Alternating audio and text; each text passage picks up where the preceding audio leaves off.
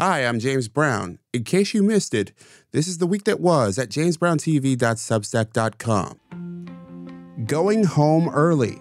This is commentary from James Brown. Have you noticed that bars and restaurants aren't as busy as they once were? I have too, and we're not alone. That's one of the lingering changes since the COVID-19 pandemic, documented by Placer AI. That's a foot traffic analytics firm. Their data shows that people are less likely to go out to dinner after 7 p.m. The pattern, as laid out in Nation's Restaurant News, shows that foot traffic around restaurants at 7 p.m. has moved to about 5 p.m. nationwide.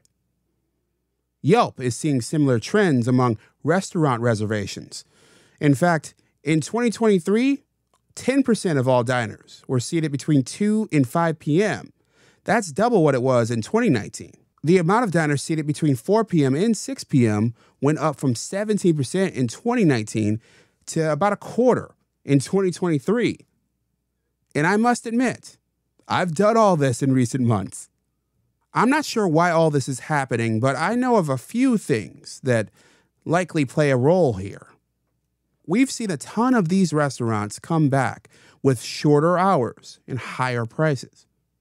At the same time, it's been well documented that a good portion of upwardly mobile white-collar workers, the people more likely to absorb these price increases and eat out anyway, have left cities due to COVID-19 restrictions and concerns. They spread out into suburban areas and small cities and towns around the country. And many of them are among the percentage of our population who are still working remotely, at least part of the week, which means they're not near most bars and restaurants in a lot of cases. And then there's the elephant in the room. Crime is still above pre-pandemic levels. And with that, I'm not surprised by this data. And honestly, I think it's another reason why nothing is going back to the way it was anytime soon. What do you think, and why are we eating out earlier? Tell me in the comments at jamesbrowntv.substack.com or email me at jamesbrowntv@gmail.com.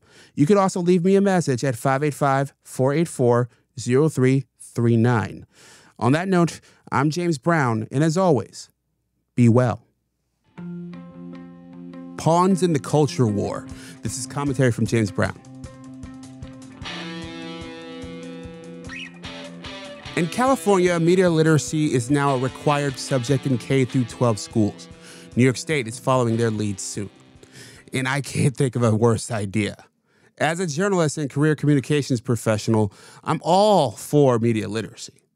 I think vetting the abundant amounts of information around us is more important than ever. But state-mandated media literacy is a different story. That idea is ripe for abuse.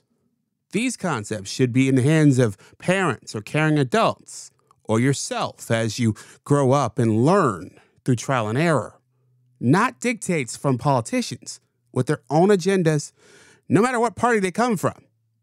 It's bad enough that our public schools are struggling teaching reading, writing, and arithmetic. How about we get the basics right before we add more to those plates? And to my friends who are in a hurry to skew curricula to the left or the right, stop it. Let's agree to stop using kids as pawns in the culture war. Stop it. And always remember and never forget, we live in a republic. And every power you turn over to the government isn't easy to get back. That's how the country is designed. Those powers that you're so eager to give up will be wielded by whoever is in control.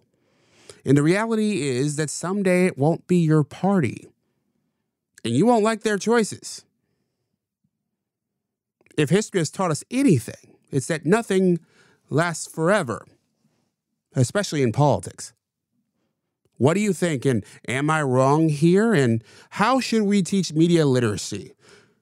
Tell me in the comments at jamesbrowntv.substack.com or email me at jamesbrowntv@gmail.com. You can also leave me a message at 585-484-0339. I love hearing them.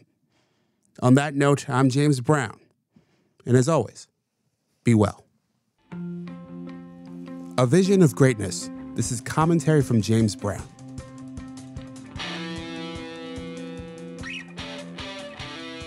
It's Wednesday and it's time for some wit and wisdom. This time from Dr. Cornel West. He's a professor, a philosopher, and of course, a presidential candidate. Because it's 2023, and why the hell not?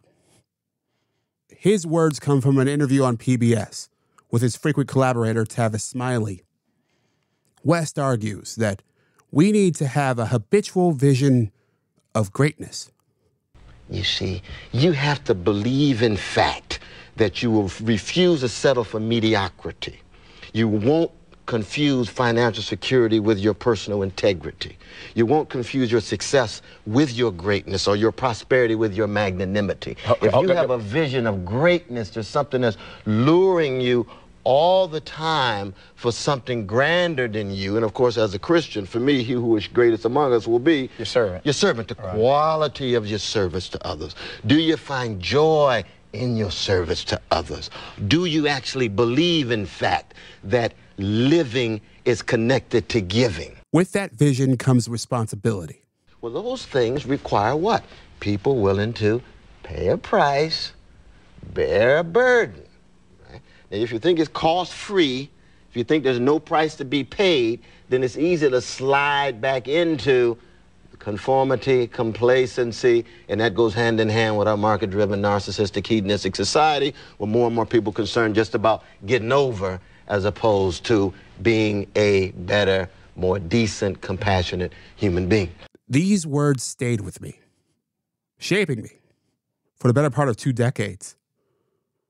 I come back to them when I need to remember that burdens aren't always bad things to bear. What do you think? And what burdens do you carry? Tell me in the comments at jamesbrowntv.substack.com or email me at jamesbrowntv@gmail.com.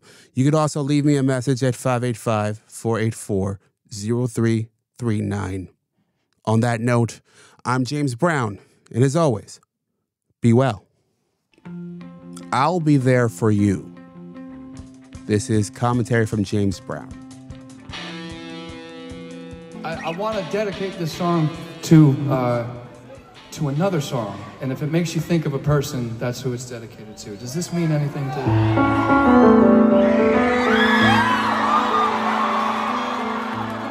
That's the sound of a melancholy crowd at a Charlie Puth show.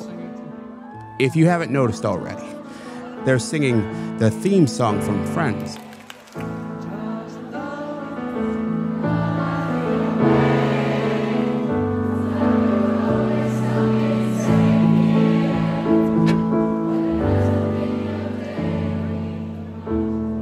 This, of course, is because of the death of Matthew Perry a few weeks back. As regular listeners know, I have a fondness for sitcoms. If you know me really well, you know that fondness is actually an obsession. The next time we talk, ask me about what theme song is running through my head. Friends never really connected with me as a show, but like many, I'm still captivated by its exuberant theme song. It has all the elements that I look for in a great theme. It's light enough to be consumed over and over and over again. Its lyrics or tone directly, or in this case, indirectly, address the show's conceit.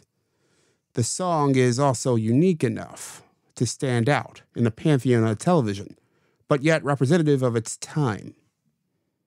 And last, but certainly not least, the song fits with the show's opening or closing credit sequence, like a glove.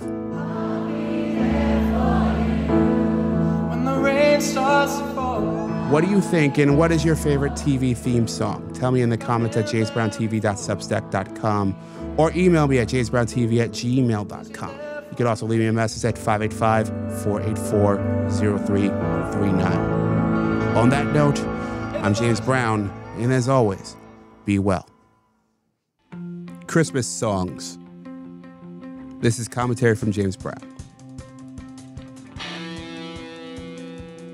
Those that know me well know I'm not much of a Christmas person.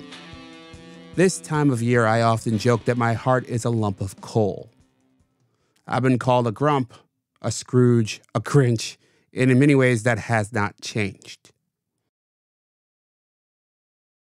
But these feelings don't stop me from acknowledging beauty when I hear it from the mouths of middle schoolers singing, echoing through the atrium of my hometown city hall.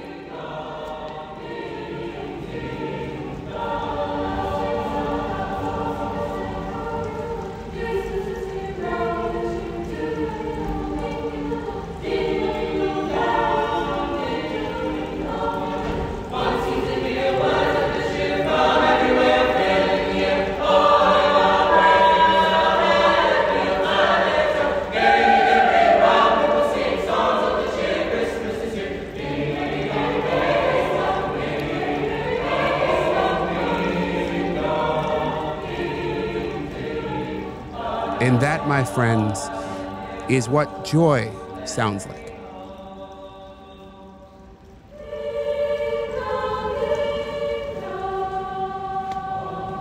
What do you think? Tell me in the comments at jaysbrowntv.substack.com or email me at jaysbrowntv@gmail.com. You could also leave me a message at 585-484-0339.